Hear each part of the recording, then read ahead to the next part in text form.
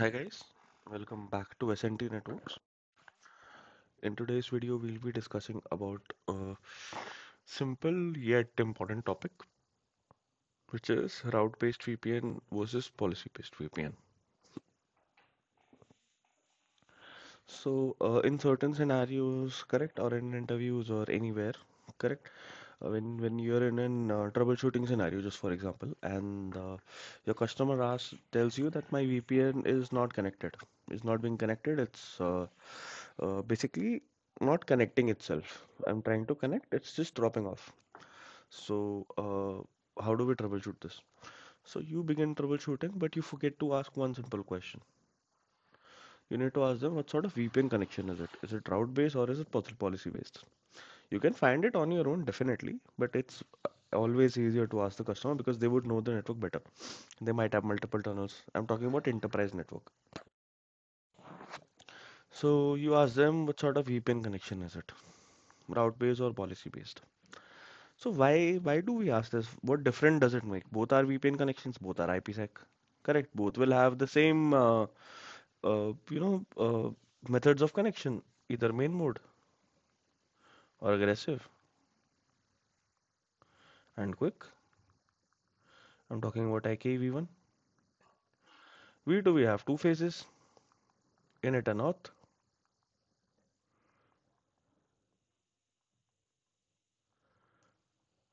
Okay, so we have two different phases. Now, since this is same, correct, what's the major difference? Why do we really ask, you know, about, what sort of VPN connection is it? Why do we check what sort of VPN connection is it? What's the difference? So we'll talk about two connections here. One is, excuse me, route-based VPN, and the other one is policy-based VPN. So we'll talk about the, former first. What does route-based VPN do? Why is it important? And what does policy-based VPN do? Okay, so so as the name suggests, in route-based VPN,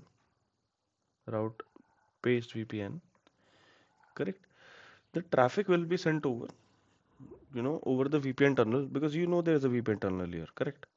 So all the traffic will be sent via this only, but the decision how to send traffic will either be based on route or either be based on policy, correct? So in route-based VPN, the decision to send the traffic, over the VPN based is basically done on routing decisions. Will be done by the routing table. Let me make it simple. Okay. And your VPN here will act like a virtual interface. You usually call it VTI, virtual traffic interface, virtual tunnel interface. I'm sorry. Okay. So here we can also write VTI. Then you have policy-based VPN. In this case, traffic, the traffic decision will be made on ACLs. Okay, will not be via the routes. You have no reason in this case to go on the layer 3 whatsoever. Okay, so let's talk about route based now. This is, I think, understood. Let's talk about route based VPN. So consider you have a complex site. Okay, I'll remove all of this. Consider you have a complex site. Okay, here you have multiple networks. Okay, I'm just making different networks here. Here also you have different networks. Okay. Now, in this case, we prefer route-based VPN because while configuring it initially itself, you can basically mention all the networks that you would want. So this would be your local networks, correct? This would be your remote networks. Okay. So it's easier for scaling up flexibility because in first step itself, you make sure that traffic are routed. So in this case, you will write if source is L1, let me just write L1, L2. If source is L1, L2, traffic it should be mapped through VTI, which is this interface. Just for example, mapped through VTI when the destination is R. I'm just writing it here, R1, R2, R3, whatever. Okay, when the traffic is R. So the decision of tunneling traffic through the VTI will be taken by the routing table, from the routing table. Okay, so this is one thing. The second thing that is important in this case is This, since it's route based, it can support multiple, it can support basically dynamic routing. Okay, like OSPF, BGP, and this single tunnel can support multiple, traffic selectors and routes. This single tunnel in route based VPN.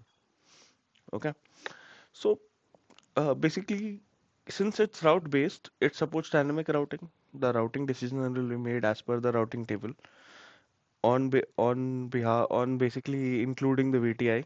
Okay, then it's simplified configuration, but it's not. There are two things here. Okay, not easy to deploy because you might face, because there are n number of tunnels here, n number of networks. I mean, n number of networks here, either local or remote. You will get some issues while deploying. Then not easy to troubleshoot.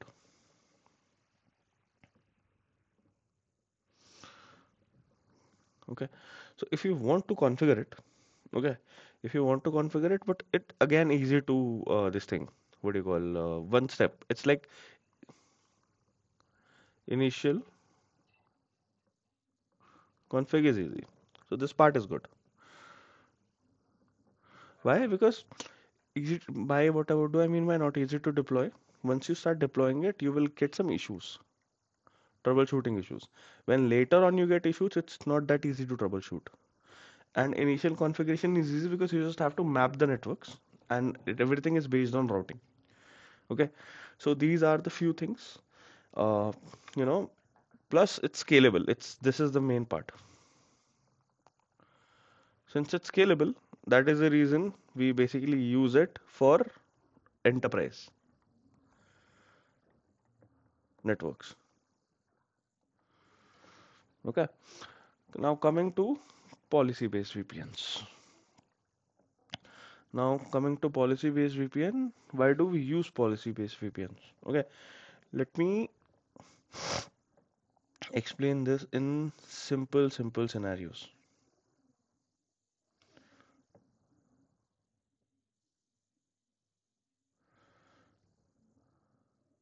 Okay, drop this off.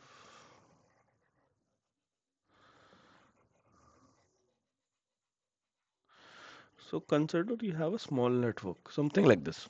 Excuse me, something that we have just drawn here. Uh, Something just like this. If you have a small network, in this case, correct, you have to uh, make sure your traffic basically passes from here to here and comes back. Okay. So in policy-based VPN, excuse me, is again also basically, same like the name implies, it's based on policies or based on ACLs. Okay. So here, the factor that will determine what packet goes from the tunnel and through the tunnel will be ACLs. Just like there we had routes and a VTI, here we have ACL. Okay. So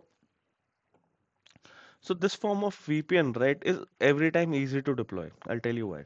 Because you just enter your VPN, like VPN by VPN. I mean, you create a VPN. Once you're trying to create the VPN, you just enter your policies, algorithms, the DH group, encryption, authentication, all of that, you enter that. You check if NAT is enabled or not. Correct? You enter all those policies, PFS and all of that.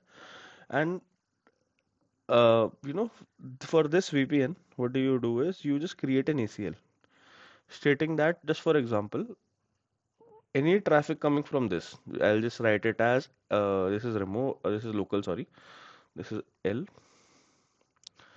Any traffic coming from L to R is allowed. Okay. So once you write that, any traffic coming from this to this is permitted. Okay. And at the same time, you have your IKE parameters enabled, like I told you in here. Correct. This will be same in both. This will be same in route based or policy based. Doesn't matter. Then you check if it's pre-shared key, authentication method, everything like whatnot. Right. All of this is covered here. Plus in ACLs, in basically you create an ACL stating that traffic is permitted from this to this. Okay. And once this is done, okay, once this is done, you can just make sure you map it to your access list. Okay. So once this is done, you create your, excuse me, like your I ISACAM packets and all your IKV1 policies. Just link it to your ACL, whatever ACL that is. So just for example, this is I've created ACL 100. Okay, I'll link it to this link 100. Okay, link ACL 100. So once this is linked, so it what do it usually we just write match address 100 just for CLI. For UI, it's very easy to configure. So once this is done,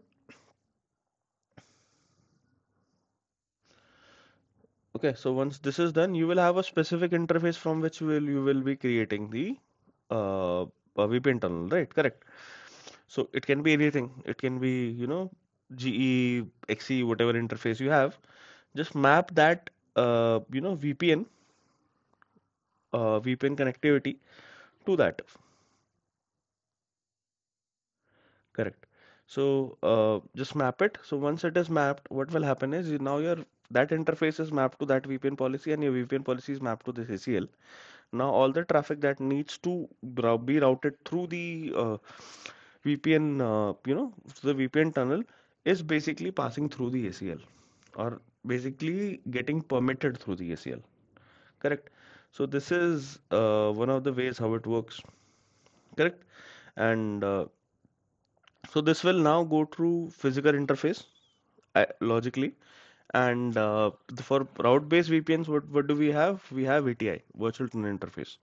So this is among one of the key differences that we have. Okay. And second point you can say is this is easy to deploy. Okay.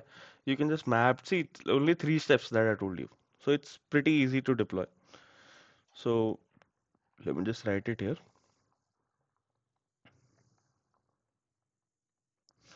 Okay. Troubleshoot is easy. Okay. Not scalable. Dynamic routing is not allowed.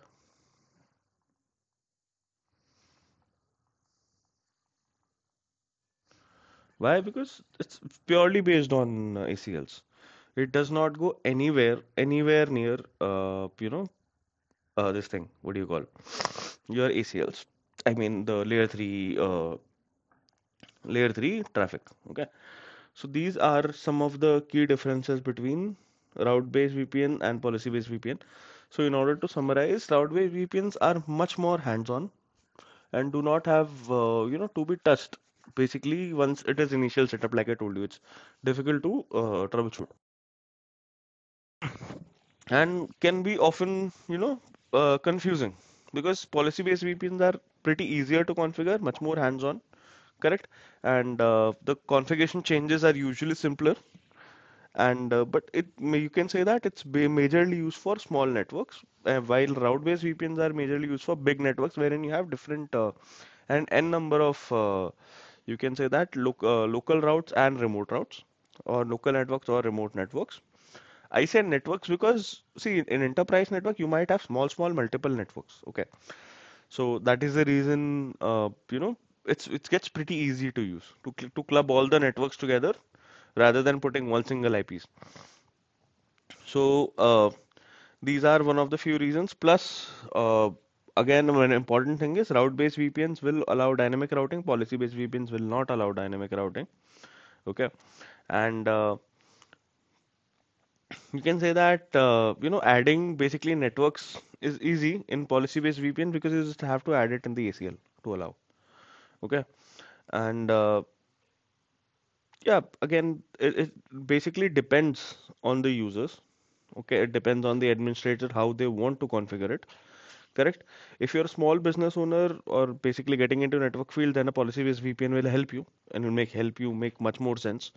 But if you're considered to be an expert, then and plus you have a big network, then basically go for route-based VPN.